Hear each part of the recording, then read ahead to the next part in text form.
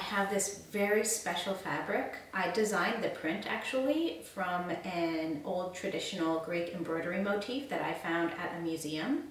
And I got it custom printed at my favorite local fabric printing shop that I will link in the description. Since I'm using a fabric with a repeat pattern, I want to be conscious of where I'm placing my pattern pieces before I cut them out.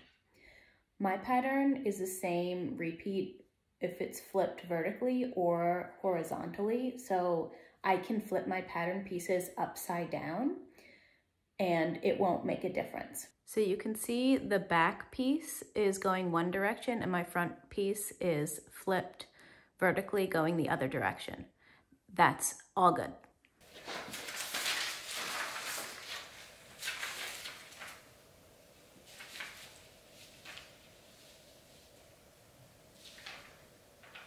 I'm matching the point of my front neckline to the point on this smaller motif here.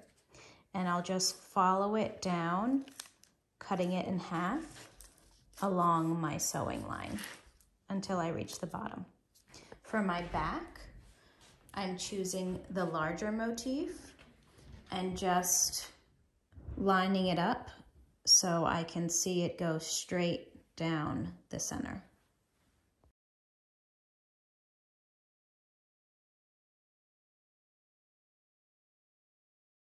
I want to match the same on the center front when I cut the other half of the front. I'm going to flip my pattern because I'm cutting one pair, so flip it face side down. And if you want an easy trick to match exactly where you've matched before, take your original pattern that you've cut for the other side of the front, place it on top of the pattern, just slowly bring it over so that it matches and lines up exactly on top of the other pattern.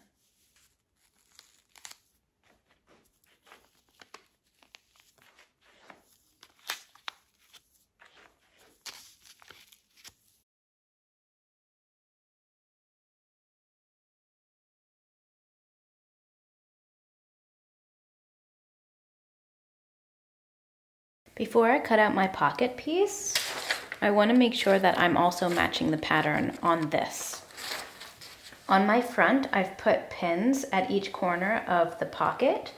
So if I put my pocket corners on those pins, I can get a good idea of what my pattern looks like. Mark some of the pattern shapes that you see.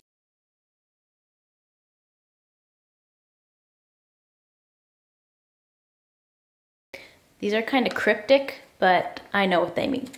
So right now I'm looking for that same pattern motif that's here. So 2 points together.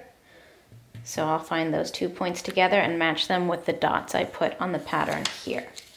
So point and point, those match.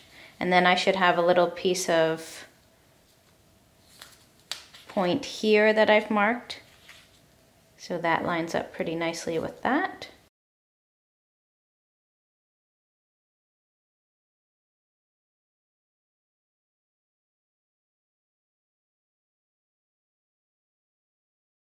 Since I have a pattern to match here at my center front, I'm going to use pins to match the pattern up first and then sew my seam.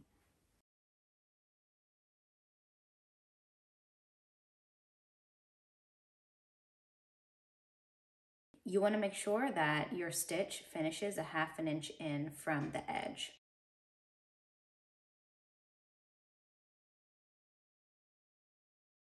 So let's see how we did matching up the center front.